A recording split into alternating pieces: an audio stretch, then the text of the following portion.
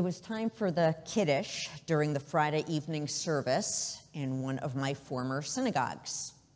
It was the custom, as it is here, on the weekend of a bar or bat mitzvah-led service for the B'nai Mitzvah to come up on Friday night to lead Kiddush for the congregation. It was also their custom for the immediate family members to come up to the bima and stand quietly and proudly behind the 13-year-old. I called Katie up to lead Kiddush and then called up Katie's parents to stand behind her. Katie's dads came up to the bima looking very happy and spiffy and adorable in their matching black tuxes with shiny red bow ties. It was a scene of pure joy. As they beamed with pride from their place on the bima, the congregation beamed as well. A few days later, I received a phone call from a member. It had been the first Friday, so like here at TBO, it had been the family service, and a number of families with their children were in attendance. The dad on the phone was careful with his words. "Rabbi, we came with our daughter for the family service on Friday. There were a lot of children there. The parents of the bat mitzvah came up, and it was 2 men. Yes, those were her parents. Well, we didn't realize that ahead of time, and our young daughter had a lot of questions. So I guess Katie doesn't have a mom? Correct. Well, our daughter asked where Katie's mom was, and she was upset to hear that Katie didn't have one. She felt really sad for Katie, and we assured her that her dads took good care of her and she was okay." There was silence for a moment. "So what does Judaism have to say about this? How would we explain this to her from Jewish tradition?" "Explain what exactly?" "About this kind of family." "Well, in Judaism, we have core values going all the way back to the times of the Torah that directly relate to family. One of the first values we learn in the Torah is B'Tselem Elohim, meaning every person's created in God's image. Every unique human life is precious and to be valued. This teaches that within families, each individual must be valued for the unique person who they are, encouraged to be their best self. And you know from our traditional prayers in our prayer book that godliness is very much tied to love and respect for each. So we know that Jewish families need to foster an environment of love and respect for each of its members. So those are just 2 of our values, really central Jewish values that address what it means to be a Jewish family. That would be a great start to speaking with your daughter about the subject." He thanked me. The call ended, and presumably he and his wife spoke to his daughter about what I said. But let's pretend for a minute that the call did not end there.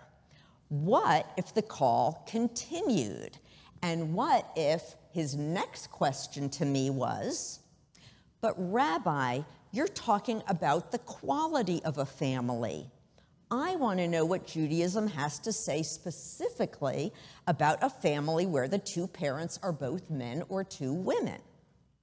So what would I have said then? How would I have addressed how our Jewish values about the quality of a family, respect for every individual, love of each family member, an environment in which each person can truly blossom into their best, most godly self, may not mesh with a statement in the Torah that a man should not be with a man the way he is with a woman? I mean, are we focusing on our Jewish efforts on shaping a family in which everyone is loved and valued and encouraged to be their best self? Or are we focusing our Jewish efforts on creating a family in which the parents must be of the opposite sex, even if they're not heterosexual and they're miserable being pushed into such a marriage. Which value do we pick? We can't have both. What do Jews do when values collide? When we can't make two values that are found within Jewish tradition fit neatly together in a given situation. Last night I spoke about how the core of Judaism is and always has been a set of values. Many of our Jewish values have their origin in Torah or later in our Bible. Of course, in our Torah or in the Bible, there are no Jews or Judaism. That hasn't started yet. We have Hebrews and we have Israelites. Our early rabbis who lived 2,000 years ago are the ones who really fleshed these values out from our Torah, from our ancient texts.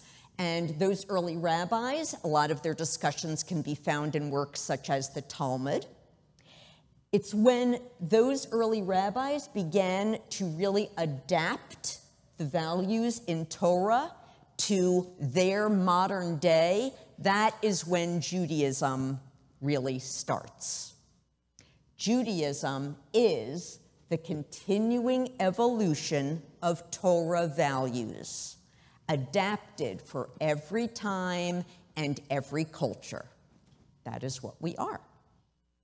And from the very beginning, when our early rabbis first started their discussions of how we should live these values in all kinds of situations, some of them new for the rabbis' time, there has been this tricky concern. What do you do when we have two values that conflict with each other? And you have to pick one. You have to pick the one that's more important. This is an issue for us as Jews in every generation. How do we apply our enduring values to new and changing times? This is not something that just was discovered in 2023. This has been going on for hundreds and hundreds of years. So here are just a couple of examples drawn from life. You value being a good and trustworthy friend. You want to be someone who your friends know can keep your confidences, can keep their confidences. So your friend tells you in confidence that she wants to harm herself or harm someone else. Okay, you can keep her what she's told you secret, as she asks you to do. Then you'll be the trustworthy friend that you want to be. Of course, you also value keeping people safe from harm. So if you want to protect her or others, you're going to have to break her confidence and tell what she's told you. You can't keep both values. You have to pick. And I'm guessing that as much as each of us wants to be a really good, trustworthy friend, most of us would probably choose to break her confidence, probably lose her friendship, because we value keeping others safe as a priority that is more important.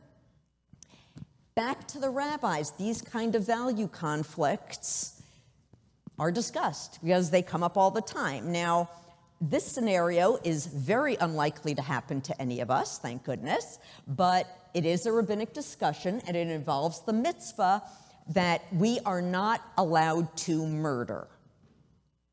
Great, that sounds easy enough. Don't murder people. Okay, wonderful. So, what if, not saying this is likely, what if someone is about to murder you and the only way you can stop them is by killing them? What is the right thing to do as a Jew? Do you hold on to the mitzvah of not murdering and let yourself be killed? What about the Jewish obligation to keep your body safe from harm, to take care of yourself physically and mentally? Which Jewish option do I pick? Our tradition teaches that if you are faced with this kind of choice, which again, you won't be, but if you are, you should hold up as most important the mitzvah of protecting yourself and disobey the mitzvah of not murdering. You are allowed to kill if it is in self-defense. There are many value conflicts written about in our tradition, and there are plenty of value conflicts that happen in our own lives. We face, one example, a value conflict when we make decisions about how much do we give to tzedakah, the mitzvah of giving to those in need. We're obligated to share, but are we to share everything? When is sharing generous? When is it too much? Do I give to others and sacrifice a few luxuries that I might have planned? Do I give to others and sacrifice my house payment or my electric bill being paid or the money I would have spent on my children's clothes? What is the proper amount of giving to fulfill my Jewish responsibility to share what I have when I also have to balance it with caring for myself and my family? What about demands on our time? How do we divide up the limited resource that is our time and energy? The community needs us to volunteer and help out. We have responsibilities to our jobs. We have obligations to our families. Do I spend the afternoon at the food bank helping those who are poor and hungry? What if my children want me to spend the afternoon playing with them? What if my elderly parent wants me to come for a visit? What if my supervisor at work tells me I need to come in to help with extra work that my team has just been given? How do I decide where my time goes? There are values conflicts we face every single day, if we're aware that that's going on.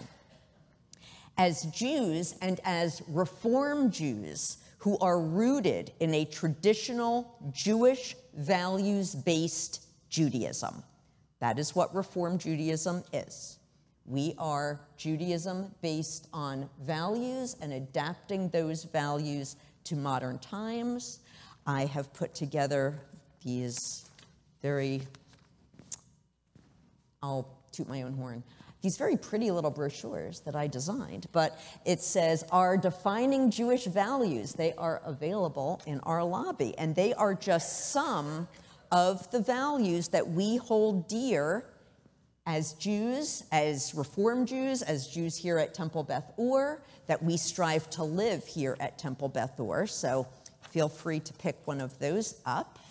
And so we understand that our values and our priorities are at the heart of how we live each day, how we make our decisions, how we make our choices. Being Reform Jews means we support the traditional values of our Torah, the traditional values that teach us that every individual is created in the image of God and must be respected, valued, empowered to be their best self. Therefore, we know we have a Jewish responsibility to support people of all different sexual orientations. We have a Jewish responsibility to support people who are not, at their core, the sex they were born into. We have a Jewish responsibility to support people who are marginalized because they don't fit some specific mold that society tells them they need to fit. I'll wait till that's over. Okay. No, not yet.